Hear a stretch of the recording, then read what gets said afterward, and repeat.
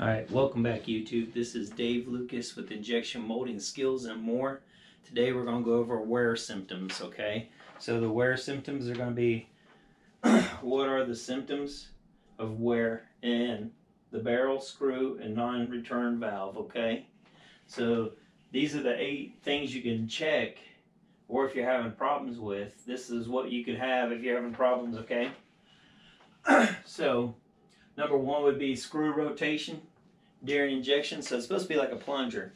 So it's supposed to rotate, and then once the material gets back in front of the check ring, once it goes forward, the check ring seats, then this screw goes forward, and then it's supposed to be like a plunger system, okay? So that screw is not supposed to turn. So if you see it doing this and rotating as it's going forward, then you know you got a problem. Now some screws barely turn a little bit, I mean teeny tiny, but you should not have it like doing this as it's going forward, okay? So the first one would be... The simplest screw design has 3 zones: the feed zone, the compression or transition zone, and the metering zone. The feed zone has the deepest flight depth, allowing the greatest volume of granules to fall into this zone. It's where plastic melting begins. Next is the compression or transition zone. This zone has gradually decreasing flight depth. The compression zone is where melting of the plastic pellets should be completed. The last zone is the metering zone. It has the least flight depth, and so is the most restrictive to flow. In this zone, the plastic should be thoroughly mixed and should be at a uniform temperature. The ratio of the flight depth in the feed zone to the flight depth in the metering zone is called the compression ratio. The compression ratio affects the melting ability and the output of the screw. Typical compression ratios for thermoplastic screw designs are from 2:1 to 3.5:1. Thermoset injection molding screws have little or no compression ratio. So here's a picture of black specks in your part, okay?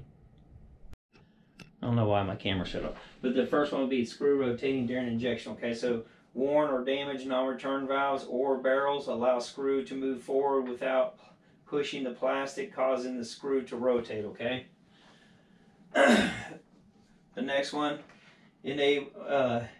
inability of screw to hold a cushion, okay? So you need to have a repeatable cushion, you know, anywhere from 1/4 inch all the way up to at least 3/4 of an inch cushion. Some bigger presses an inch. So on here it says worn or damaged non-return valve or barrel permits screw to move forward without pushing and packing the plastic in mold, okay? So then number 3, longer than normal recovery time. So plasticating time takes a lot longer to meter back. Let's say you've been running and you're averaging 18 seconds for it to pick back up, okay? Then all of a sudden it goes up to 25 seconds or longer. Then you know you got a problem somewhere, okay?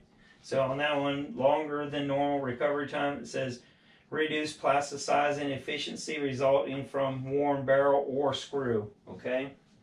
Next one would be increase in overall cycle time. So if your cycle time starts going up due to the screws not making it back or something like that, caused by all of the above, okay? Worn barrel, screw, non-return valve resulting in slower or insufficient plasticating, okay? Number 5, defective streaks or non-return uniform appearance. Okay, so what this would be is like you get the parts out or whatever, and they just look poor looking, and they have clumps of the pellets not even melted down all the way and stuff. So that could be an issue big time. Medical, or number 6, metal particles in your parts. Okay, so this could be an issue. The screw could be flaking off and stuff. So flaking or peeling from the screw plates or barrel liner. Okay. Number 7, dark or burn streak specks in the parts or whatever, okay? So this could be carbon buildup or anything, okay? So barrel and screw worn or pitted, allowing plastic to gather in worn spots and degrade, okay? So it could get burned up and stuff.